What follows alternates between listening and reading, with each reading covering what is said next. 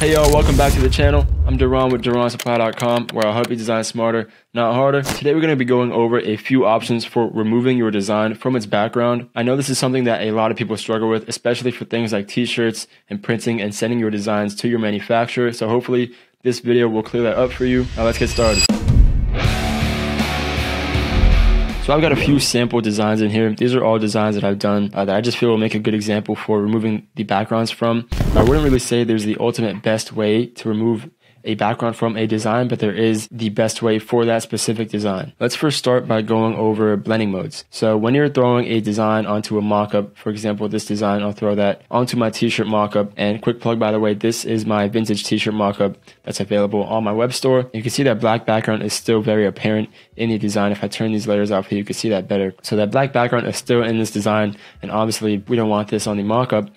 So what we can do for strictly mockup purposes is just turn this blending mode to screen, and that's going to pretty much isolate everything but black on this design. And now we have just the design on the mockup. The black background is gone, or it's actually blended into the mockup. And for mockup purposes, this is just fine. I mean, it looks pretty good on the mockup, but you wouldn't really send this file off to print because, you know, if I turn this back to a normal blending mode, we still have that black background in it. So how do we remove the actual background from this?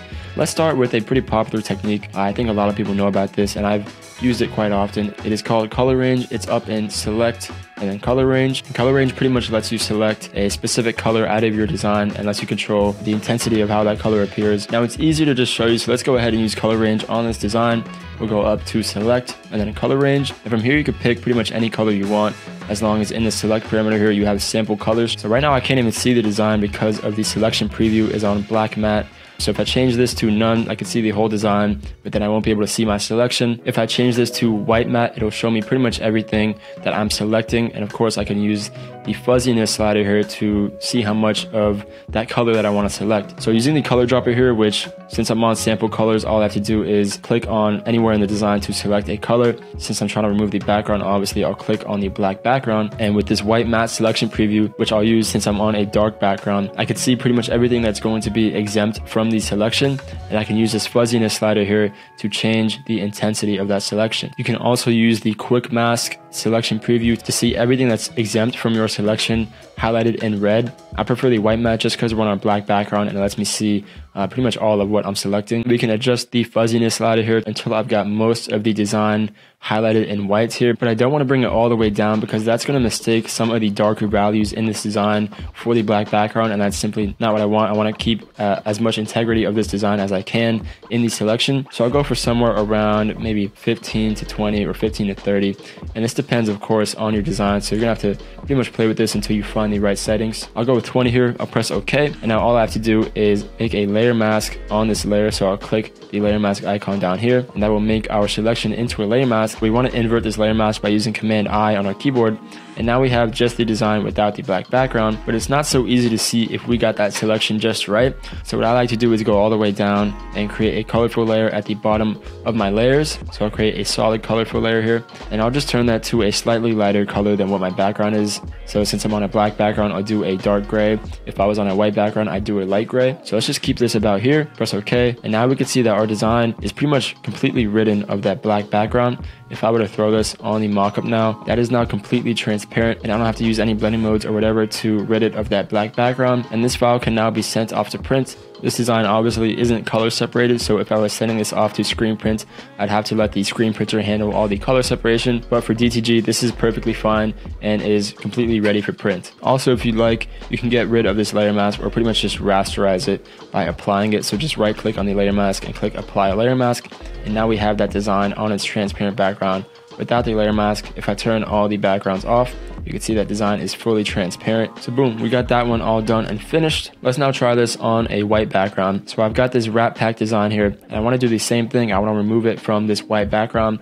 So same exact procedure here. We'll go into select color range, and then we'll just click on that white background using our eyedropper. And let's change this selection preview to black matte because now we're on a white background. and we want to see what we're not selecting. So now again, we can adjust the fuzziness slider here to play with how much transparency we want to keep in this design. So if I bring the fuzziness slider all the way up this way, we can see that the color is now being incorporated into the selection, and that's not what we want. So I'm going to bring that all the way down again to about 20, 30, somewhere in that range where most of the design is covered in black by the black max selection preview. And that means we pretty much got the whole background selected without sacrificing any of the detail in the actual design. So now I can press OK on this, but one little tip, if I want the selection to be inverted from the jump so that it selects pretty much just the design instead of the background, we just press this little invert check here and press OK on this. And now when I make a layer mask out of this, it's going to only show us the design. And now just so we can see this better, I have to do the opposite down here. So instead of having a dark gray background to test this out, I'm going to change this to a light gray background. Obviously this is meant for a white background, but having this gray color below the design just helps us check for any artifacts in our selection that we don't want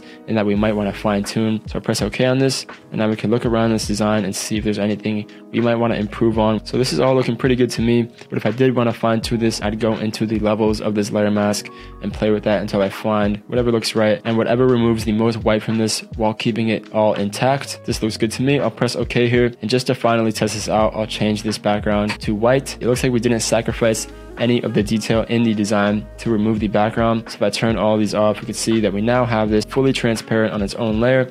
And again, if you want to isolate this from the layer mask, just go ahead and apply it by right clicking and applying that layer mask. This is a great technique and it has its place, especially when your design has a lot of transparency like this one does. If I zoom in, obviously you can see the transition into the colors here has a lot of gradients and whatnot. Now what if you have a design that's pixel by pixel, there's no transparency in it? If I zoom in, for example, on this Metallica design, you can see that all these pixels are completely opaque. There's no gradients here, there's no transparencies. And something like this would happen if you used threshold on your design, if you use my threshold technique, or any of my products like depth tone, vin tone, dither tone. They all leave you with this crunchy pixel by pixel, fully opaque design, and that's because it leaves it perfect for screen print, but there's still a black background on this that I'd like to remove. But now we don't have to worry about any transparencies because all the pixels on this design are fully opaque relative to the background. So the best way to do that, and what I do for these designs, is I just take my magic wand over here and I make sure that anti-alias is unchecked, and I'll click on the black background and I can remove it. I'll just press delete on that, and now we have this design fully isolated from the background. If I zoom in, you see it's the same pixels from the design, but now we're just missing that black background. Now this is fully ready to send off to print, especially screen print, because I used my depth tone template on this, so everything's already color separated for me. But again, you just want to make sure that you have anti-alias unchecked here. If I have that checked on and I go ahead and try to remove the background here, I'll press delete on this. Now you can see when I zoom in that all these pixels are not fully opaque. If I turn the background off here and I zoom in even more, these pixels are not fully opaque. They are transparent, and is not what we want. So when anti-alias is turned on, it doesn't create a sharp selection and it doesn't leave us with fully opaque pixels, which is not what we want. So just make sure anti-alias is unchecked when you use this method. Now let's move on to the final and probably best technique. This is what I use most often. It's called blend if, and blend if is sort of a hidden function in Photoshop. It's in the layer styles panel here. It's unfortunate that it's so hidden because it's amazing and it's really easy to use. So I have my example Nirvana design in here, and I want to remove the white background from this, and so we'll use blend if to do that. Before I do that though, I want to make sure that I have my light gray colorful layer turned on, so when I start blending the white out of this design using blend if, I can see how much white we're getting instead of doing guesswork on this. And you'll see what I mean more in just a second.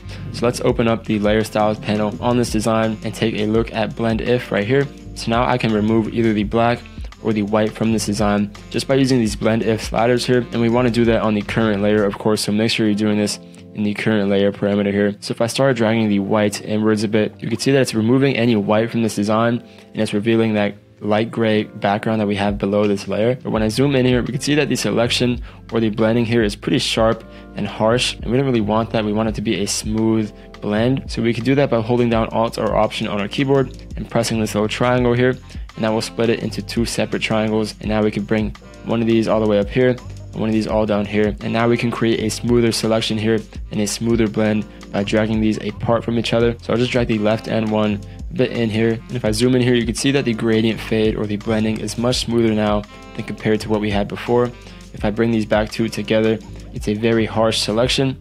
If I split them apart and drag them apart from each other, now we have a nice gradient blend from the background to the design here. But of course, we don't want to sacrifice any color or detail in the design by doing this. So make sure that when you're playing with these sliders, all the color is still intact. Right now, I've lost a bit of green and reds on the top of this design, which you can see if I bring this back in, we're losing those colors in the Nirvana logo over there. So I just want to bring this back just far enough so that we're not getting any white artifacts, but that we're also not losing any color or detail in the design here. So about right here is good. I'll press OK on this. And of course, this is only a layer style on the layer. So the actual layer still has that white background in it, which we can see in the layer thumbnail here. But if I wanted to rasterize that layer style and completely remove the background from this, we can't do rasterize layer style in here. I don't know why Photoshop doesn't let you, but instead we could just merge this with an empty layer. So we'll create a new empty layer here and select our Nirvana example as well. Command E to merge. And now we have this design fully transparent with the background removed. If I turn off these layers here, we can see that we completely removed the white background from this design. We did so without sacrificing any of the colors here or the detail in this design. And of course, we could do the same thing on a black background as well.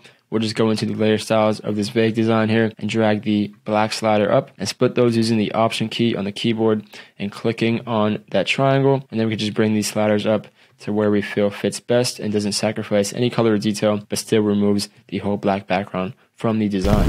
And that's about it. Thank you all so much for watching. If you enjoyed this video or got any value from it, please be sure to hit that like button and subscribe to the channel. I post videos like this every week to help you become a better designer. And I'll see y'all in the next one. Peace out.